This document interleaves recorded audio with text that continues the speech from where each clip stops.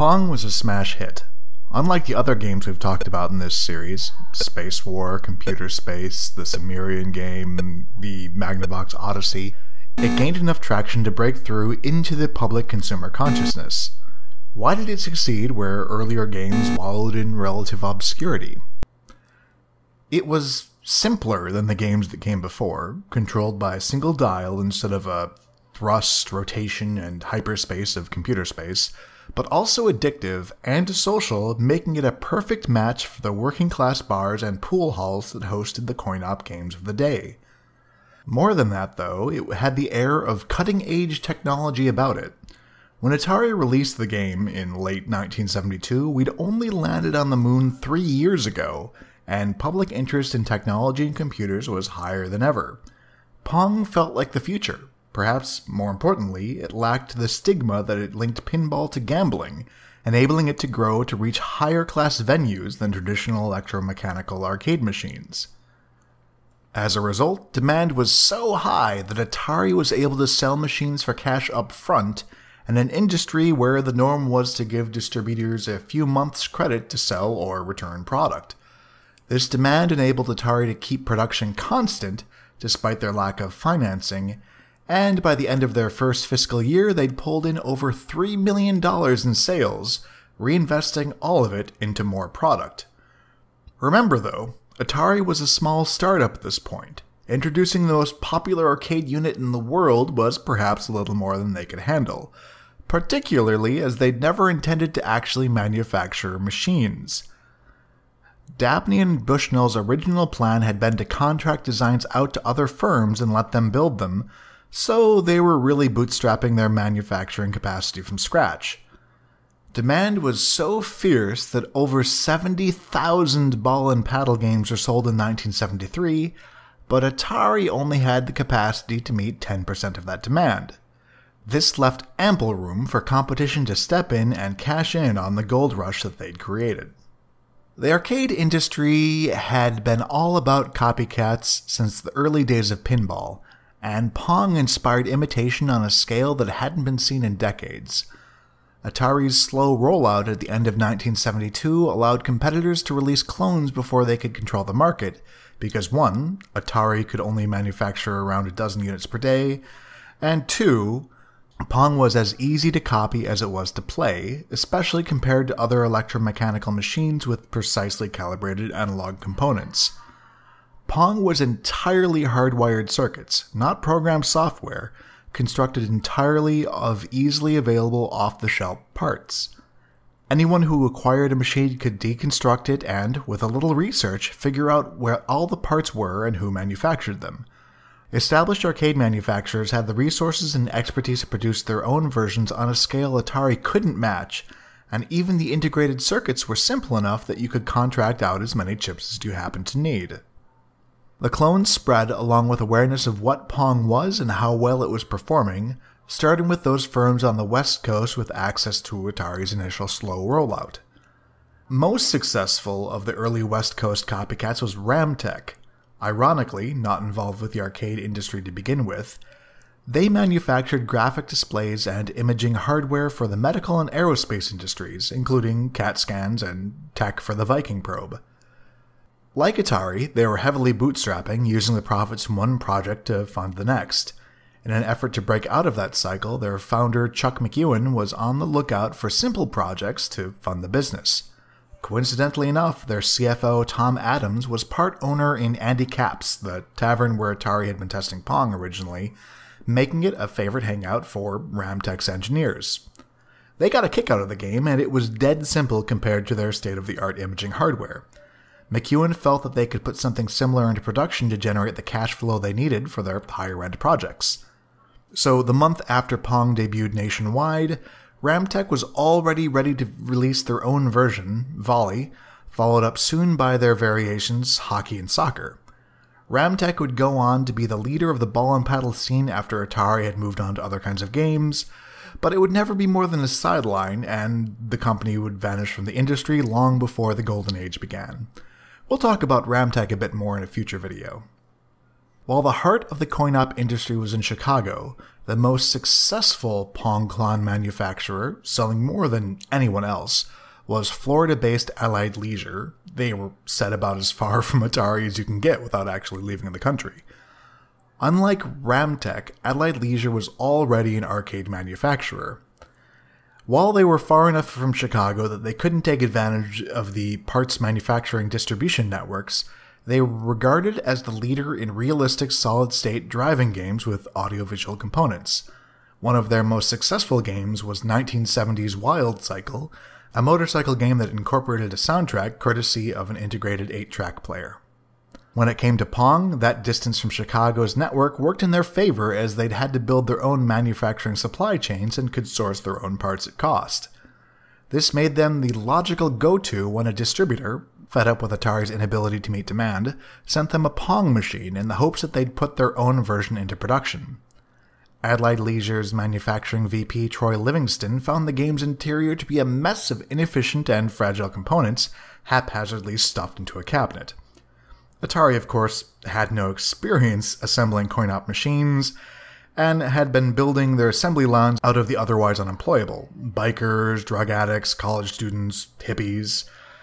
Livingston redesigned the mechanical components himself and contracted the electronic circuit boards from Chicago's Universal Research Laboratories, or URL. Given their manufacturing capacity, Allied Leisure was ready to announce their own clone, Paddle Battle, not long after Ramtech's Volley. They went on to produce units at 10 times the rate that Atari could, and at a cost per unit that gave them a pricing advantage when the Chicago operations finally joined the gold rush. Altogether, Allied Leisure sold 17,000 units. More devastatingly, after a few months they released a 4-player Pong called Tennis Tourney, beating even Atari's 4-player version to market by 2 months. Even though Tennis Tourney didn't sell nearly as well as Paddle Battle, this destroyed the 2-player Pong market just as the bigger films like Williams were gearing up, cutting the legs off the competition and forcing everyone to shift to 4-player Pong. They made $11 million in 1973, dwarfing Atari's profits, and their own combined earnings since their founding. This domination took a hit in January of 1974, however, when Allied Leisure's manufacturing plant was hit by a devastating fire. Livingston maintains that it was arson, that glass containers of gas had been thrown into the compressor rooms on opposite sides of the buildings at 4 a.m., but other sources cite electrical malfunction. Whatever the case is, Allied suffered $500,000 in damages not covered by insurance, and putting them down for 3 months before production could be resumed. The Chicago companies entered the Pong game relatively late. As a reminder, Atari had offered Pong to Bally to fulfill their contract back in 1972. They and their subsidiary Midway had both passed on the game, thinking it too simple to fulfill the deal, but after seeing its success for Atari and Ramtech and Allied Leisure, Bally came back around seeking a license to produce its own version of the game. They were the only company to bother to do so instead of just making a clone, and they released Winner in April of 1973. It does well, and Bally has a strong manufacturing capacity, and they add a glass shield between the player and the game's monitor, an innovation that the industry will adopt game-wide for most of the rest of arcade history. The game does about as well as Atari's Pong had, and Chicago coins and Williams clones do about as well. Puppy Pong was a limited Atari release that was less of a variant and more of a marketing gimmick aimed at pediatrician waiting rooms.